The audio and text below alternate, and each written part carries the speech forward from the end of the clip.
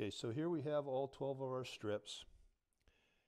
This is what we need if everything goes right to build a two-piece one-tip rod. As you can see, all these strips are terribly crooked. There's kinks at the nodes, there's big bends in between the nodes. We've got to take all those nodes, all those sweeps, and get everything straight and flat.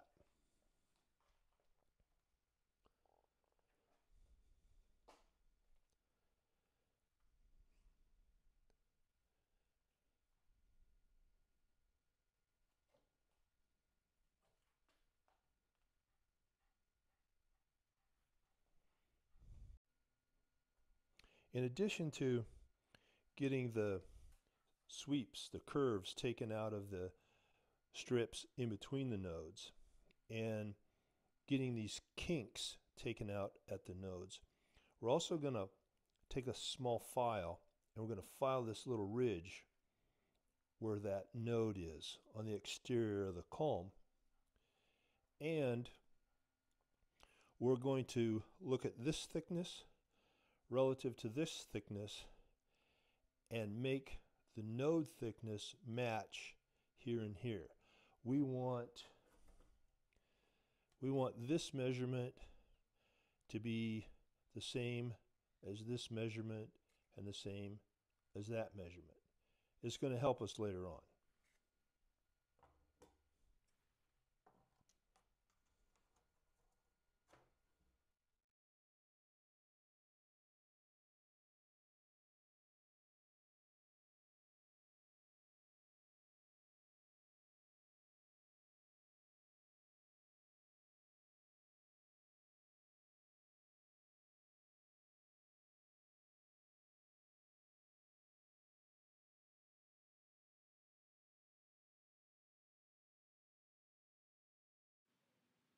So here you see me putting a bevel on the butt end or lower end of the strip.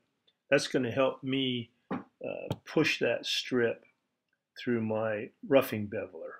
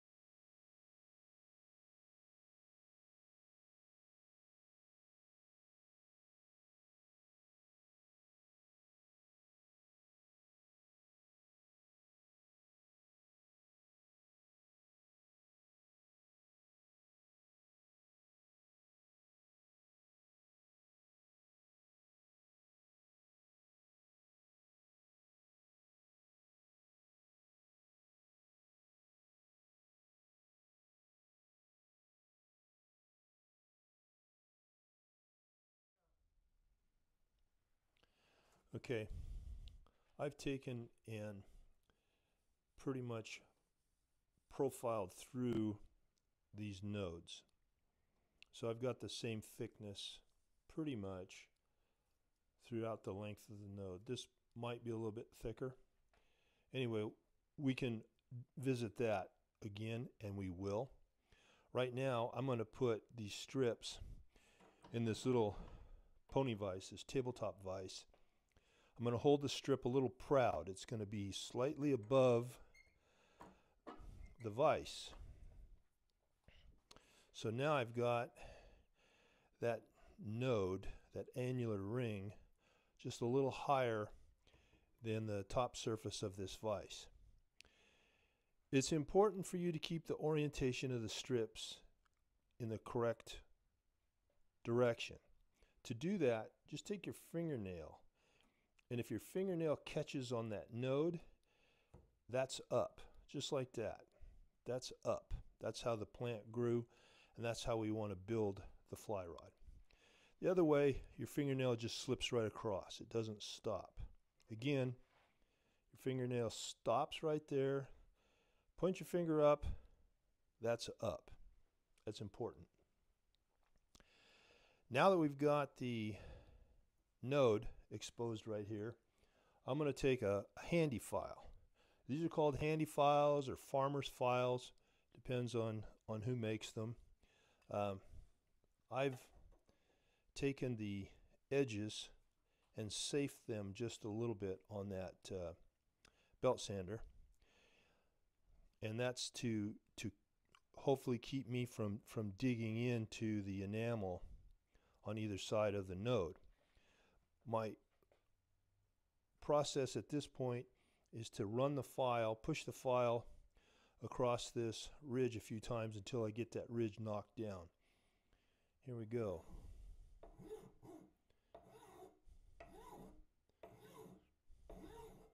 You notice that I'm rocking the file as I go across.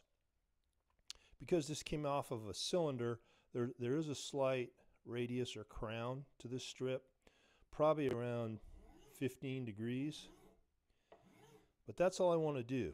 Now I've taken that ridge off, and I've got a really nice short node. I can cover that node with my finger.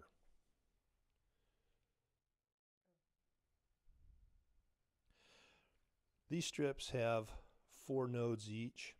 So again, I'm just going to repeat the process that you just saw. I'm going to repeat it 3 more times, and then this strip will be prepped. Just going to move this down. Again, keeping the top of the strip above the surface of the vise.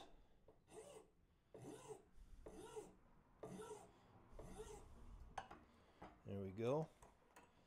And one more.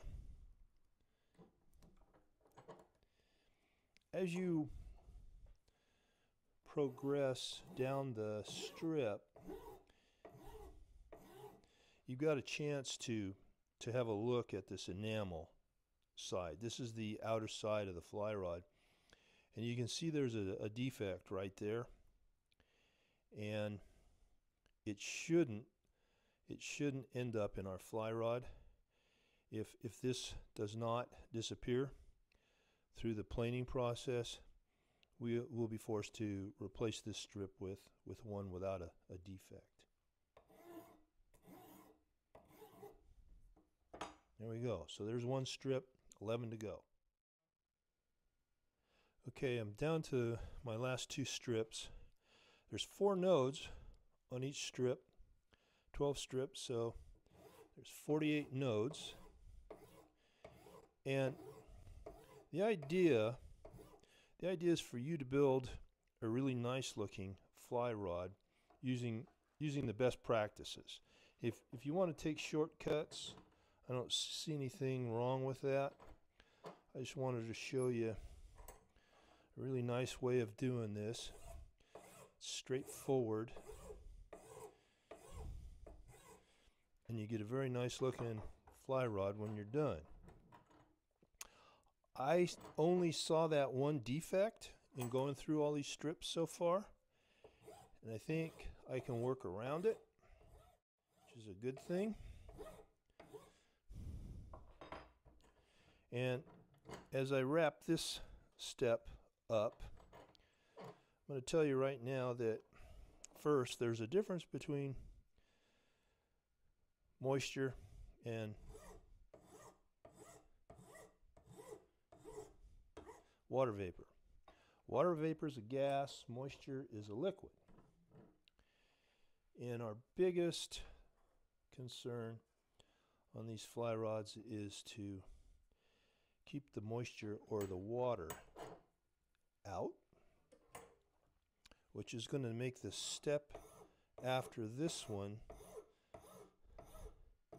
seem a little crazy maybe to you, but trust me on this one. You're a first time rod builder, a struggling rod maker, or someone that just likes to experiment a little bit and see if his job could be a little easier. Now, for those of you that are just getting started in this, I would suggest this next step be done with just maybe 3 strips at a time, not all of them, whatever you're doing, a 2-1 like this, or a 2-2 or a 3-2. Okay, off to our next step. So as I was saying, for those of you that are curious about this process and you don't want to commit to your entire rod or all of your strips, maybe just do 3 or 2 or 1. Experiment. What I'm going to do now is I'm going to take all of my strips, I'm going to put them in a PVC tube that's filled with water, and I'm going to soak them. I'm going to soak them for about 2 days, maybe 3 days. I'm going to look at them. It's important when you soak these strips, you need to change the water every day. So tomorrow morning, tomorrow midday, I'm going to pour this water out and put fresh water in. I'll probably let this go for a couple of days.